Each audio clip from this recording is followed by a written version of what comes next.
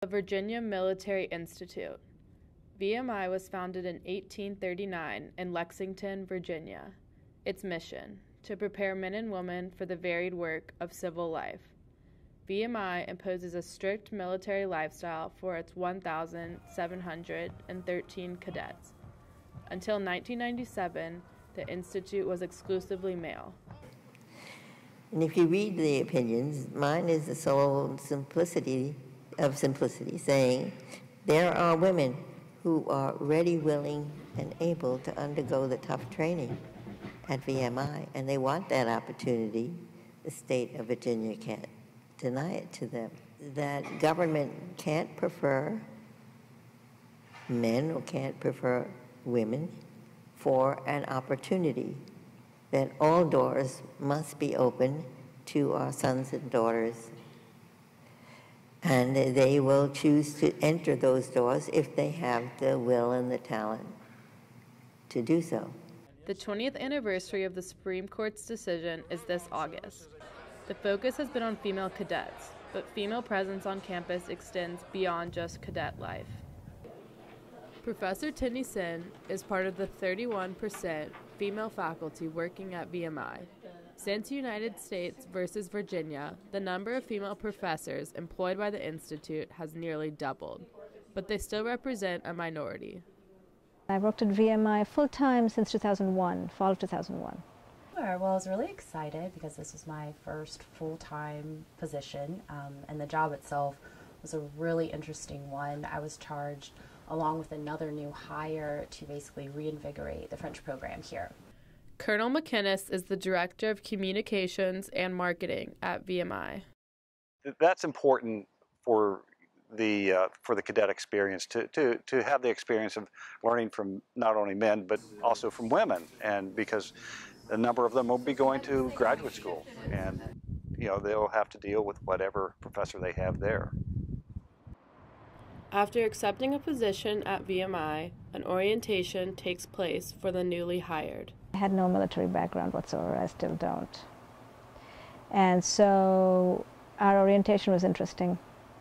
And you learn how to wear the uniform, you learn how to salute, you learn what all the different ranks mean. And that was different.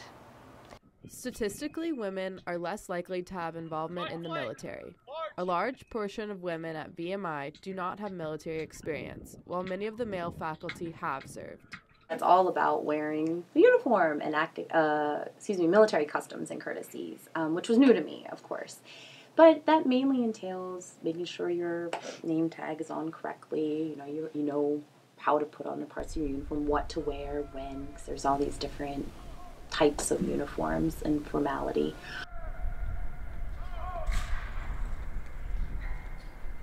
All faculty are required to wear the uniform, regardless of their military experience or lack thereof. The uniform is a very controversial topic among faculty. The thing that I don't like about wearing the uniform is, I remember on 9/11, I was watching TV and they were showing the Pentagon, the plane had crashed into the Pentagon, and there was a man there wearing my uniform who was working, and I kind of feel like I don't have their skills, I don't have their commitment, and I feel like I'm kind of masquerading.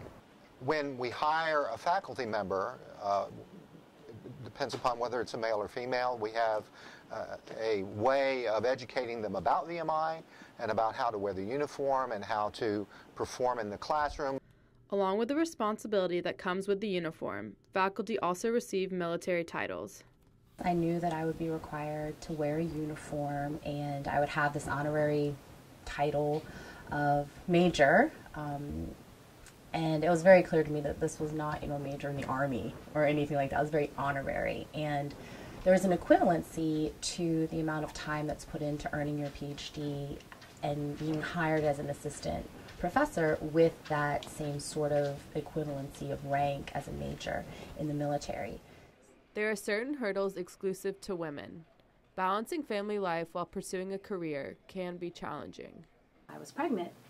It was kind of a concern at first because by changing, it drew attention. to me, and that did, and it kind of, I at least felt it put me more on display, because all of a sudden now I'm not my uniform anymore, and everyone's going to want to know why. With the help of her female department head, Major Carrico influenced VMI to add language to the handbook. The added clause allowed pregnant women to choose whether to wear civilian clothing. Colonel Sin discussed a story about the COO of Facebook, Sheryl Sandberg. And one of the stories she tells is that she was pregnant, and she parked her car and had to walk a long way to get to work. And then when she went into her boss's office, Mark Zuckerberg, she said, "You really should have a parking spot for pregnant women near the front door." And he said, "Well, why didn't you just tell me about it?" Because a man is never going to be pregnant. He's never going to experience that. In the same way, there are certain things that women experience. Female professors have experienced frustrations while at VMI. A lot of high school students, male high school students at that age, when they come out, they have had no experience of women in the profession. Maybe a high school teacher or a middle school teacher, but they don't really experience women professionally as they think of women as mothers or sisters or girlfriends. And so they have, especially when they're freshmen, they have a little bit of trouble trying to figure out how to treat me. Sometimes female professors can be treated differently, but that's my job as the head to make sure that those things don't happen. I think I did have a little bit of pushback from one cadet my very first semester, which was interesting, some of the things that he said to me, and I didn't know how to respond. First thing they want to do is, at my age, they want me to be their caretaker, their mother, the nurturing aspect. And but they have me in class several times, and I can see the growth where they're sort of like, okay, so she's just Colonel Sen or a professor. But at first, that's the thing. I don't think they will approach a man in a professor and try to treat him like their father. They just, because you're used to seeing men professionally, you interact with them, you know how to treat them.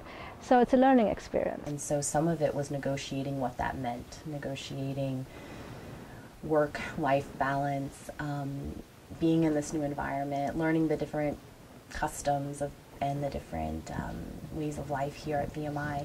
So some of that was just my own learning, but some of it may have also been from his perspective. I don't think he necessarily had respected me as a female as much as other male professors he'd had before. Recognizing that they are the minority at VMI, females tend to look out for one another. I had this little female rat run up to me and tell me that she saw me on an open house panel the year before when I was a rat, and that I was the reason she picked VMI. So that was one of those experiences that just blew my mind, and she's one of my best friends now.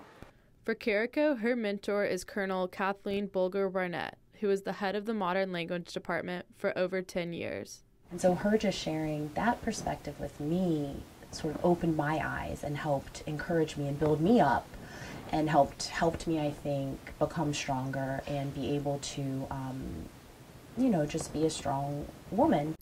While female faculty at VMI continue to rise up in rank, there exists a need for women leadership across all fields. I would like to see more women in leadership positions at VMI, as everywhere else. More in Congress, more in business world, and same more in VMI.